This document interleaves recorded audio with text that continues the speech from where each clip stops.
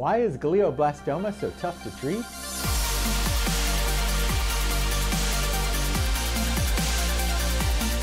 This is Dr. Patrick Hu from Moffitt Cancer Center with your Moffitt Medical Minute.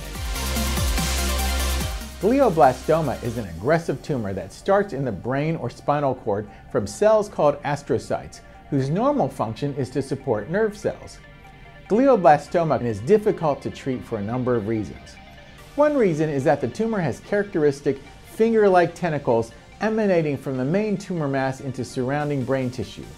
With no clear margins, surgical removal is difficult and tumor tissue is often left behind, creating the opportunity for regrowth. Patients require radiation and chemotherapy following surgery. Another challenge is the blood-brain barrier. A feature of the central nervous system, this layer of tightly packed cells serves as a roadblock to bacteria, viruses, and other pathogens, but also limits the effectiveness of some chemotherapy drugs to get into the tumor. In treating this aggressive brain tumor, the greatest potential lies in research and clinical trials seeking to evaluate the newest and most promising options, such as stimulating the body's immune system. This is Dr. Patrick Hu with your Moffitt Medical Minute.